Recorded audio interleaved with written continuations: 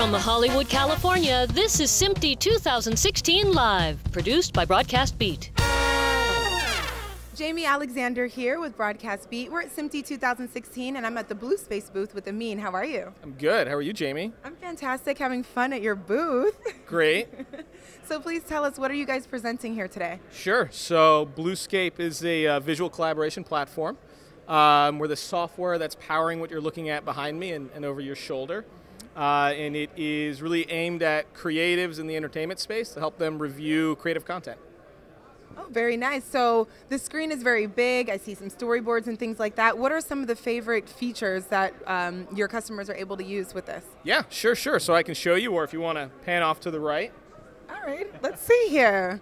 We've got Matt. Some of the things that customers really enjoy are being able to do art design reviews from multiple distances. So for example, if you're working on a storyboard and you need to go over a set of images, instead of creating a PowerPoint or a PDF where you're going to email that out and wait for feedback, you can basically come in here like this and then go into present mode. So right now we could actually talk about each one of the art elements, make decisions, and then the stakeholders can say yay or nay so that the project can continue. Wow, I love that. So a touch screen, it's massive, it's a touch screen, it's efficient. What is your favorite feature from this?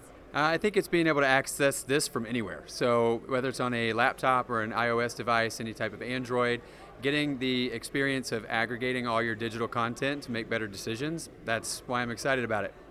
I love it. Thank you guys so much. And really quick, we're here at SMPTE. It's been 100 years. Tell me why you think it's important to be affiliated with SMPTE. Well, being around for 100 years, they've been an innovator in, the television and broadcasting industry, especially when it comes to, equipment and best practices moving forward, and how broadcasting is, enabling better content delivery across the world. So I think it's important to be connected with people who know the back end, because the front end is all about process change for Bluescape, less about the signal flows and how things are wired together, but it's how people are wired together, so that we're breaking down those barriers and being aligned with people who have seen those barriers for so long, help us kind of transform that industry a little bit better.